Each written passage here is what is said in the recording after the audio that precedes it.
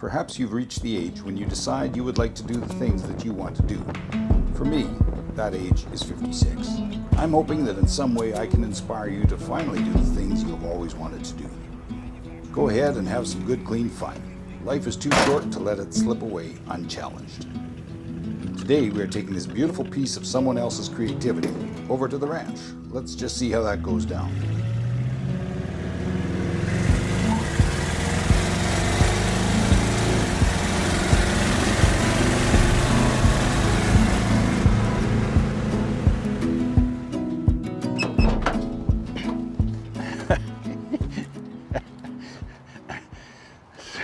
So this is my buddy's cool 1938 Ford green automobile, Cadillac V8. I don't know a lot about cars, but I do know I've always wanted to drive one of these. So we took it down the highway. It's fantastic. It's a lot of fun. The gears are a little rough, but it's a lot of fun. We're gearing up for a shoot tonight. We're going to do a little video photo shoot tonight with this and one of our cooler Fender guitars. We'll bring a couple guitars along. We're going to take some great shots. So come along, we'll have some fun.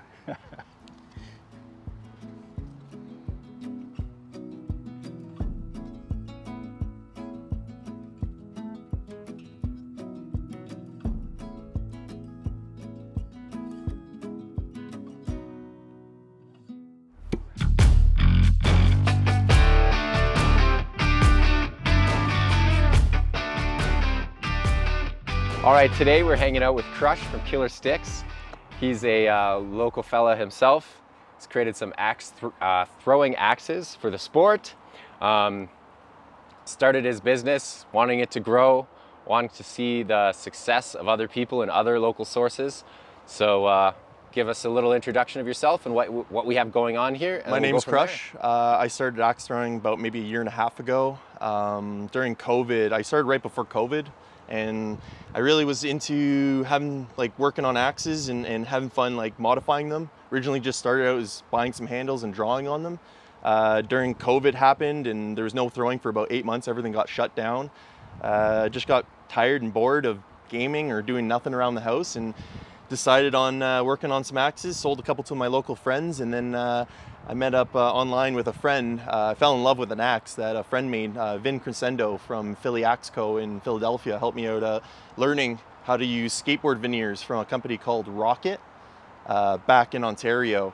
They use wooden veneers and they dye it all the way through. And so when you sand it, the color doesn't get lost.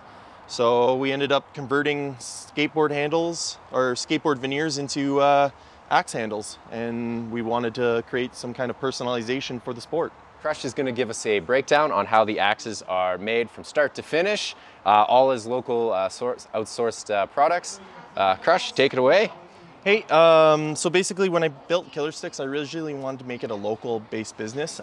So the leather work is actually made from a friend of mine who does leather work himself, and I'm bringing him into the KillerStix. I helped him with it too, but basically he'll be building our premier line of leather work.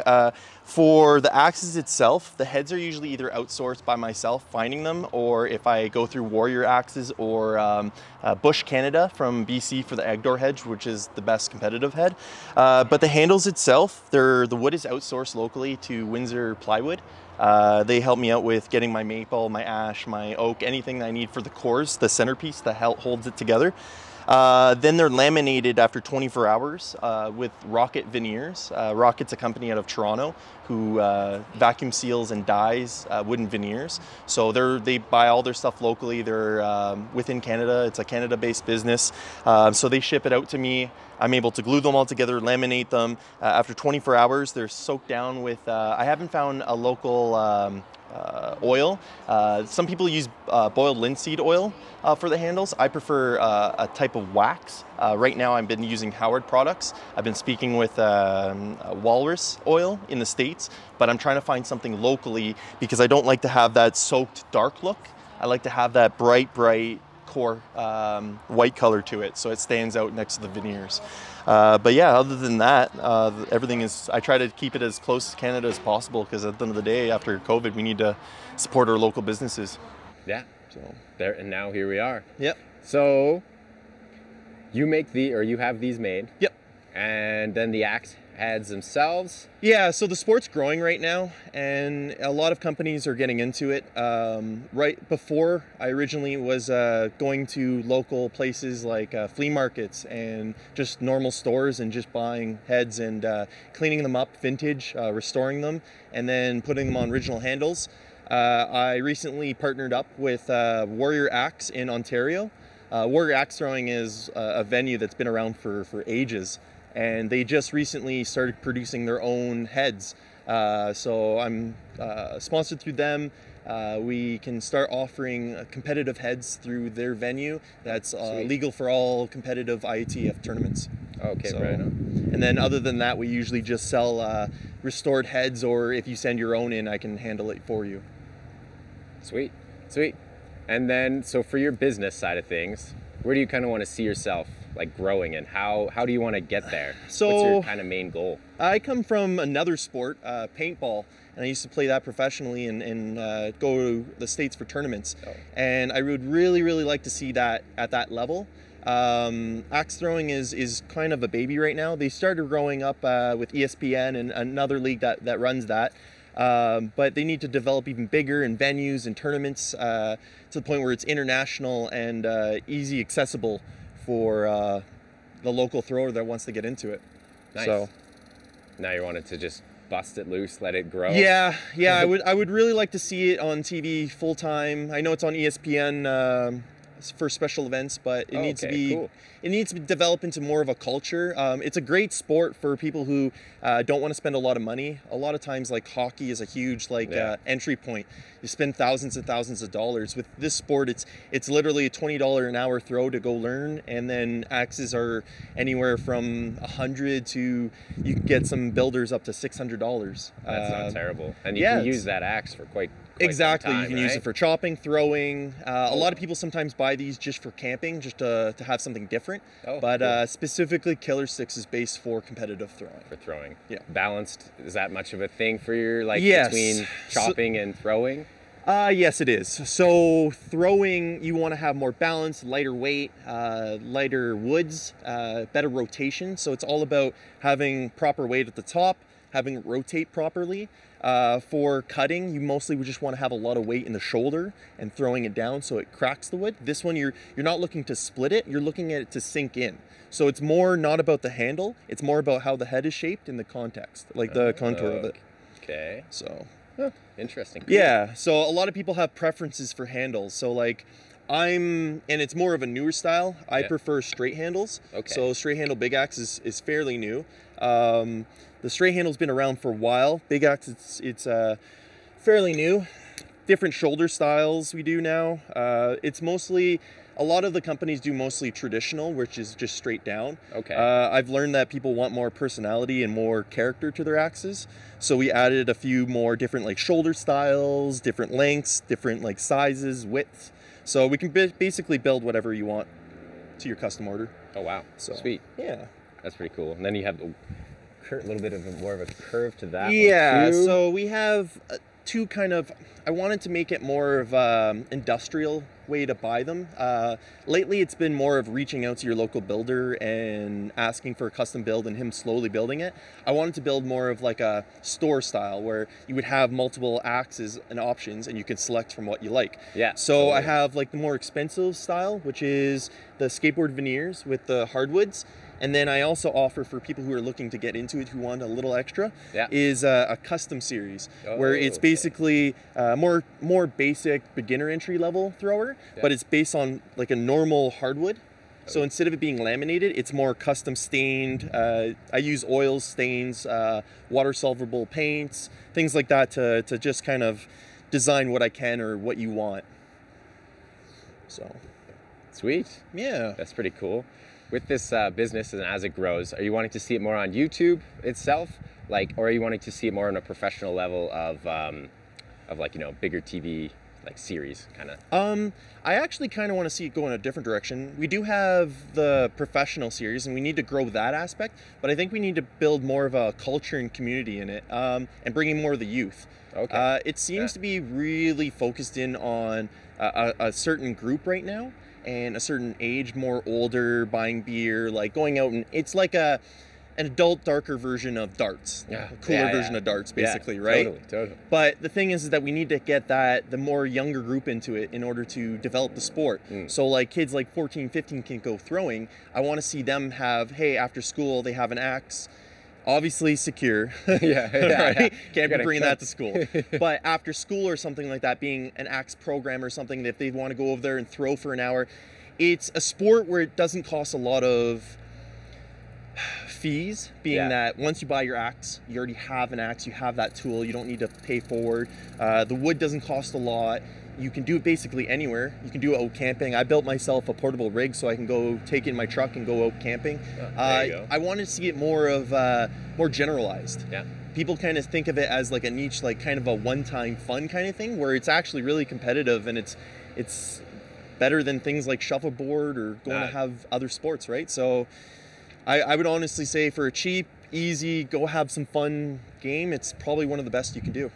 No doubt. Yeah, I've gone before, and it's like, like it doesn't cost you a bunch of money. You're going out, you're having a good time, and it's something that you need to. I think we should have, like, we did it with as a what do you call it, team group. And it's great for like, communities and building that friendship. And honestly, like, I got into my local venue to meet new people and have some fun, and I can consider half of them probably some of my best friends. Yeah. They are fantastic people who are in this sport right now. And where are some of the places that you like to go and throw some axes besides your own? So True North is actually our venue in Red Deer. They have one in Lethbridge. That's my home venue. Love them. Everyone there is fantastic. They have multiple leagues. They just reopened for COVID. There's also Woodshed in Sylvan, which is fantastic. I've noticed great family groupings there. Rival in Airdrie. There's all over the world. Canada just started opening venues. There's a chain called Battle. But mostly it's huge in the States right now, to the point where there's dozens and dozens of venues in each city, so we really need to start catching up. Yeah, no doubt. Yeah. Is that something you're looking at, is getting into your own venue? There's some plans on the table. I won't say anything. Fair enough. Keep it close to the... Gotta see it. Gotta see it before it happens. Right? Exactly. You don't want to... jump the gun. Yep, exactly. Fair enough. That's exciting. So where can we find your axes online? I just opened up an Etsy store, but you can find me at instagram.com/KillerStix. You can also find me at Etsy if you type in etsy.com/shop/KillerStix. You can also find me there. I do also have a Facebook if you just type in KillerStix. And I'm also available at True North venue. I have my own stand and my axes are for sale there. And we'll have a couple other venues to announce in the next couple weeks. Come along. Right on. Yeah. Growing. That's what it's all about. That's the plan. That's awesome. Okay. Thanks for hanging out with us. Awesome. I was glad to do this for you. Yeah. No, it was awesome. We'll be in touch. We'll be around. We'll be doing some axe throwing for sure. Looking forward, and I'll have to have you guys out there and throw a couple of these. That sounds like a plan to me.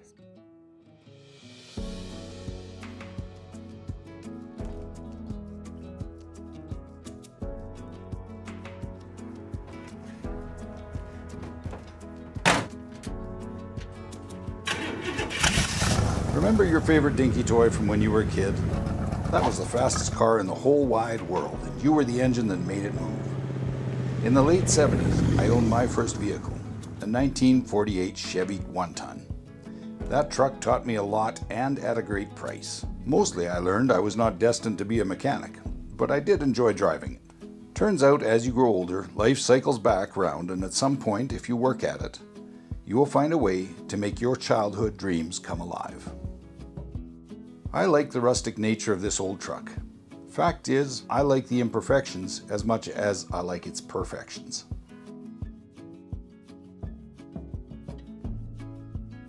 The dings are a tip of the hat to a generation of aging. It's like a fine piece of art.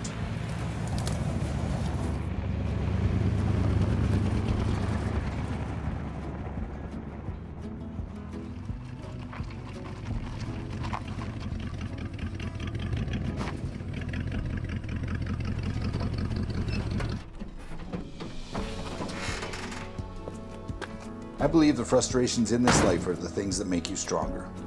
Getting to the place you want to be and realizing the goals you wish to achieve are the rewards for your efforts. Your creativity, your resilience, and your dogged determination is the fuel you need to make your life all that it can be.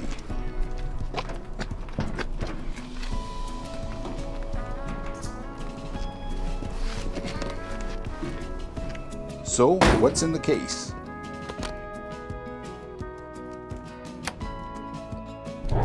The guitar you see here is a vintage Fender 60th anniversary Stratocaster reissue of a 1954 original.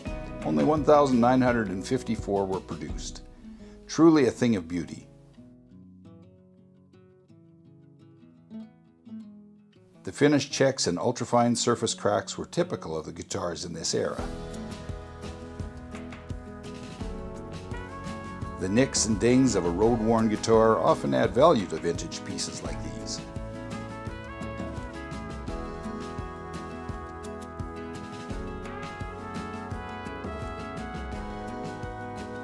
Pretty sure it will be the same for us as we go over the speed bump of death and arrive on the other side. The scars acquired here will be our defining marks of a life well lived.